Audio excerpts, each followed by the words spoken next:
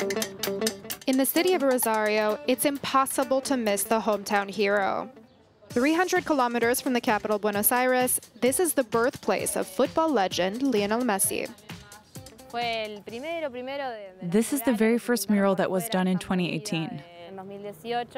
Victoria Lopez has been organizing tours for 4 years in the Argentine striker's childhood neighborhood. He inspires sympathy around the world, and even more so here, where residents are very proud to have been around for and contributed to the creation of this legend, this god that is Lionel Messi. On the street where Messi grew up, his neighbors are getting ready for this year's World Cup.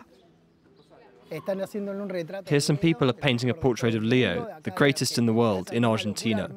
It's madness here. We've hung banners, we've painted everything sky blue and white. Because this year the World Cup is ours. We have to bring home the trophy. While Messi has taken home 7 Ballon d'Or trophies, 4 Champions League titles, and a 2021 victory at the Copa America, the title of world champion has eluded him, despite 4 World Cups under his belt. For people in Buenos Aires, this is Messi's year. We all hope that Messi will score the greatest goal in history. I think this time he'll win.